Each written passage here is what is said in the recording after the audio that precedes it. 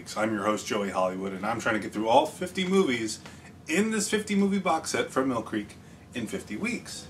I'm joined by Rue, which is Quentin's daughter, and we also have Quentin over here in his urn. He's still interrupting the videos. Before I get started on today's video, I accidentally slandered one of you commenters. Slandered? Defamed? Defamation? I'm not sure.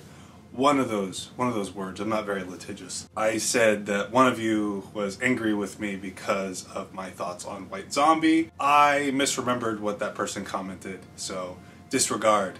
You know, I apologize. Please don't sue me for slander or defamation. But without further ado, let's talk about today's movie, which is Giant Gila Monster from 1959. Classic B movie. Some would say classic bad movie. But I think there's a lot of fun to be found here that I think it elevates beyond a bad movie. I think it's a good monster flick from the 1950s. You know, with those caveats, it's just a fun time. Like so many of these movies in this box set, it begins extremely abruptly with narration. It gets right into the plot. Like the opening scene is a couple driving their little car and they get attacked by an off-screen Gila monster. Well, not really off-screen. You do see its hand. The movie just gets going from there. Which, believe me, when you watch nothing but B movies from these box sets, that's always appreciated.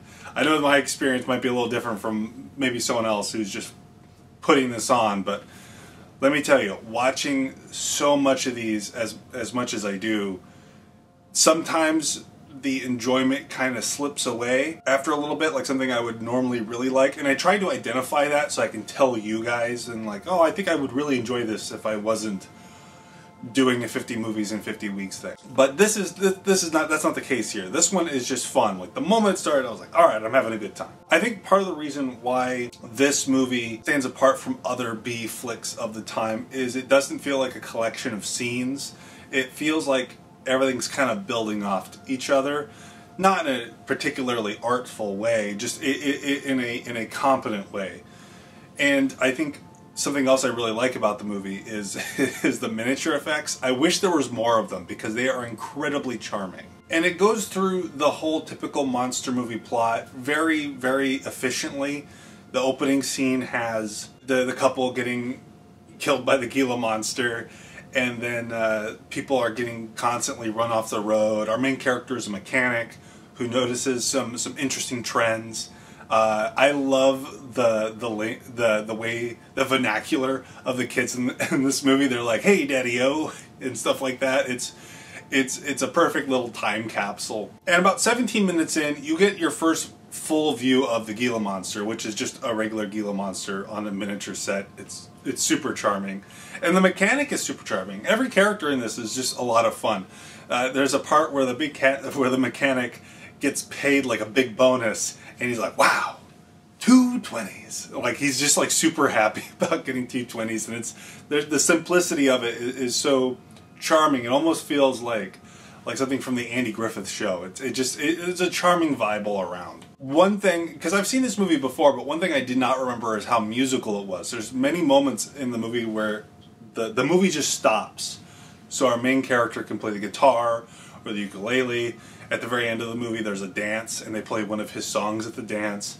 And I don't know, it feels like a homey sitcom from the 1950s or 60s, but with a giant Gila monster in it. And I think there's something very charming about that. I'm sorry, I keep on saying the word charming, but there's, you know, I don't have my thesaurus on me to figure out other ways of saying it. But I really like this one. It's always a welcome addition to like anything like Riff Tracks or Mystery Science Theater or Elvira, anything like that. Like once I see it's a giant Gila monster, I'm like, oh, I'm in for a good time. And I feel like there's enough like weirdness in this movie that if you do watch it with Elvira or Mystery Science Theater, there's a lot to build off of, and then the movie's just fun on top of it.